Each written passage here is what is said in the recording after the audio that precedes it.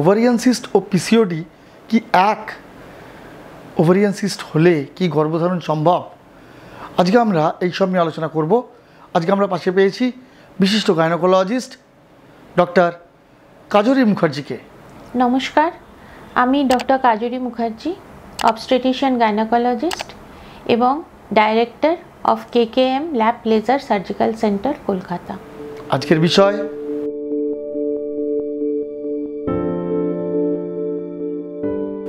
Ovarian cyst হচ্ছে এক ধরনের টিউমার অফ দ্য ওভারি।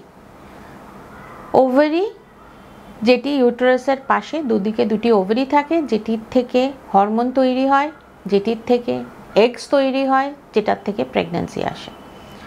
তো ওভেরিয়ান সিস্ট মানে হচ্ছে, ধরুন আপনি যদি বলা হয় একটি বেলুনের ভেতরে যদি আমরা জল ভরে দিই তাহলে যেরকম হবে একটি খোলস, তার ভেতরে একটি fluid, that is an ovarian cyst.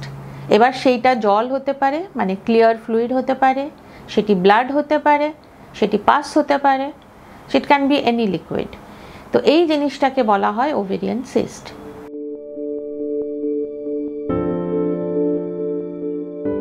PCOD R ovarian সিস্টের মধ্যে আমরা ভাবি যে দুটো জিনিস একই জিনিস, ওটা কিন্তু সম্পূর্ণ দুটি আলাদা অসুখ।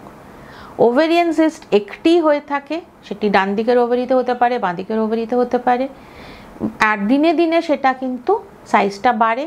যদি খুব বেশি বড় হয়ে যায় তখন ওটা অপারেশনের প্রয়োজন হয়। যখন মোটামুটি একটি সাইজে থাকে তাহলে তখন ওটাকে আমরা ওষুধ দিয়ে ট্রিট করতে পারি। পলিসিস্টিক ওভারি অথবা PCOD on the other hand, এটা হচ্ছে একটি টোটালি একটা হরমোনাল ডিসব্যালেন্সড কন্ডিশন, যেখানে দুটি ওভারিতেই ছোট্ট ছোট্ট সিস্ট হয়। যেরকম ধরুন ফোসকা পড়লে যেরকম হবে, বা বাবলস যেরকম হয়, বাবলসের মধ্যে ঠিক যেরকম হয় ভেতরে জল ভরে দেওয়া, সেই রকম ছোট্ট ছোট্ট সিস্ট দুটি ওভারিতে হয়, হয়ে ওভারি সাইজগুলো বড় হয়ে যায়।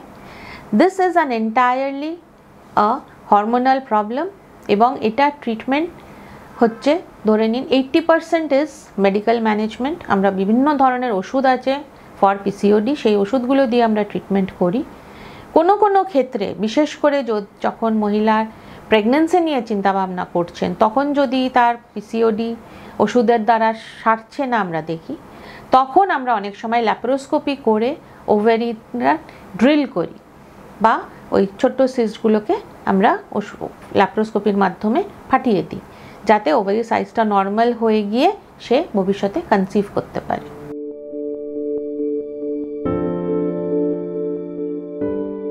ওভেরিয়ান সিস্ট হলে ডেফিনেটলি তিনি প্রেগনেন্ট হতে পারেন ভবিষ্যতে, কিন্তু ওভেরিয়ান সিস্ট থাকার কালীন প্রেগনেন্সি আনাটা একটু রিস্কি। কারণ অনেক সময় যদি ওভেরিয়ান সিস্ট, বড় ওভেরিয়ান সিস্ট থাকে, তার মধ্যে কেউ প্রেগনেন্ট হয়ে গেল, তাহলে কিন্তু তার অ্যাবর্শন হওয়ার একটা ভয় থাকে। কিন্তু আমরা যদি ওভেরিয়ান সিস্ট কারোর ডায়াগনোসিস হয়েছে, তাকে প্রথম দিকে ধরুন যখন ovarian সিস্টের size is less than 4 centimetre যদি আমরা ডায়াগনোসিস করতে পারি, আলট্রাসাউন্ডের মাধ্যমে ডায়াগনোসিস করা হয়, সেটি যদি আমরা ডায়াগনোস করতে পারি ইন আ স্মল সাইজ, আমরা তখন ওষুধ দিয়ে দিই। কয়েক মাসের জন্য সে ওষুধ খেতে হয়, খেলে সিস্টগুলো সম্পূর্ণভাবে কমে যায়, এবং তারপর প্রেগনেন্সি আসতে কোথাও কোনো সমস্যা নেই।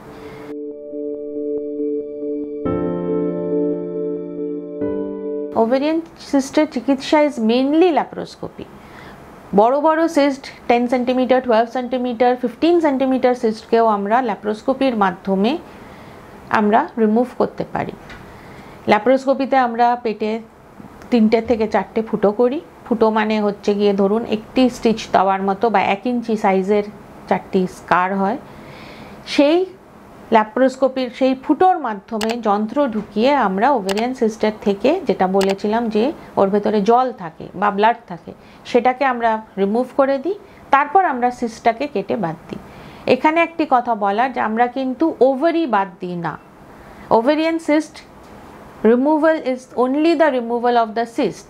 যতটা সিস্ট আছে সেটাকে বাদ দিয়ে তার পাশে যে হেলদি ওভারি যতটা রয়ে গেছে, যেটি হেলদি টিস্যু, সেটাকে আমরা সর্বদাই কনজার্ভ করতে চেষ্টা করি।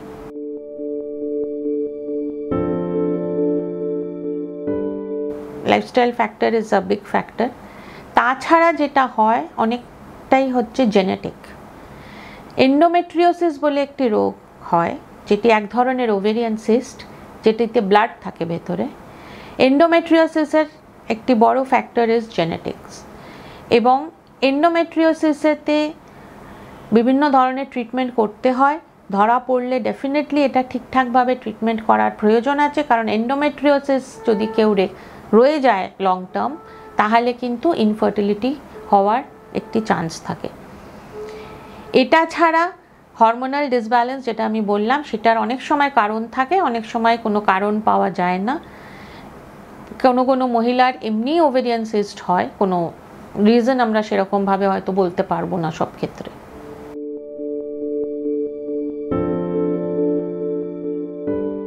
ওভেরিয়ান সিস্ট একটি বিনাইন জিনিস, নট আ ক্যান্সার। যেটি ওভেরিয়ান ক্যান্সার সেটি ডে 1 থেকেই ওভেরিয়ান ক্যান্সার। সিস্ট পরে ভবিষ্যতে ক্যান্সার হয়ে যায়, সেটা হয় না। এবং এই দুটির মধ্যে পার্থক্য করতে গেলে আমাদের একটি ব্লাড টেস্ট আছে CA-125 বলে। সেই ব্লাড টেস্টটা করলে আমরা বেশিরভাগ সময়তেই বুঝতে পারি যে এটি বিনাইন সিস্ট না এটা ক্যান্সারের দিকে, মানে এটা ক্যান্সারাস গ্রোথ। এবং সব কেসেই আমরা যখন অপারেশন করছি, করে আমরা যখন সিস্টটাকে রিমুভ করছি, তখন তো সেটা ডেফিনেটলি আমরা বায়োপসি পাঠাই, এবং বায়োপসি রিপোর্ট ইজ কনফার্মেটরি যে এটি বিনাইন জিনিস নাকি এটাতে কোনো ম্যালিগন্যান্সি আছে।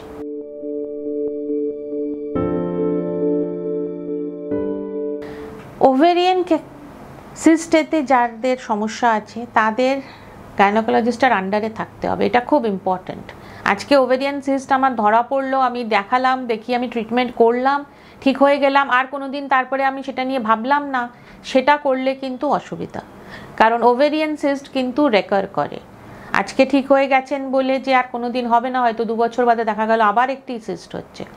তাই regular check up and follow up, বছরে একবার কি 2বার করে আল্ট্রাসাউন্ড করে দেখা যে কোনো নতুন সিস্ট হচ্ছে কি না, হলে যাতে ছোট অবস্থাতে ধরা পড়ে এবং তখন আমরা মেডিকেল ম্যানেজমেন্ট করে ওষুধ দিয়ে আমরা ট্রিটমেন্টটা করতে পারি, যাতে অপারেশনের প্রয়োজনটি না পড়ে।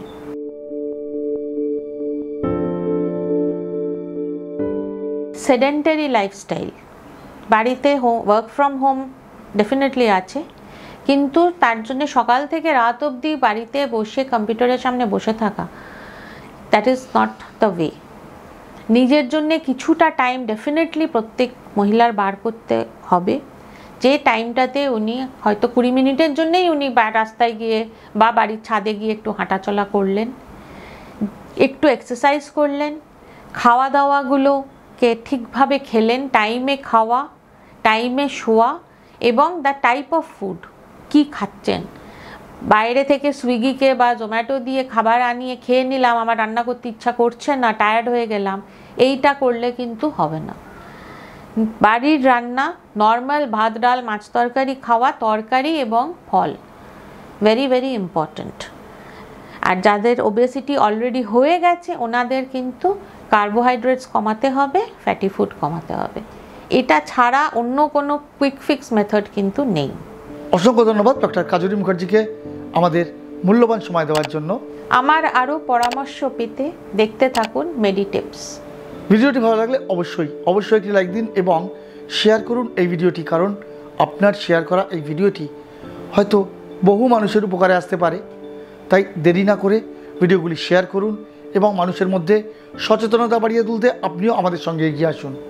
আর হ্যাঁ, যারা মেডিটিপস এই চ্যানেলটিকে এখনও সাবস্ক্রাইব করেননি তারা সাবস্ক্রাইব করে নিন আমাদের এই চ্যানেলটিকে, এবং পাশে থাকা বেল আইকনটিকে প্রেস করে দিয়ে অল বাটনটিকে ক্লিক করে দিন, যাতে নতুন ভিডিও আপলোড করলেই তার নোটিফিকেশান পেয়ে যান আপনারা।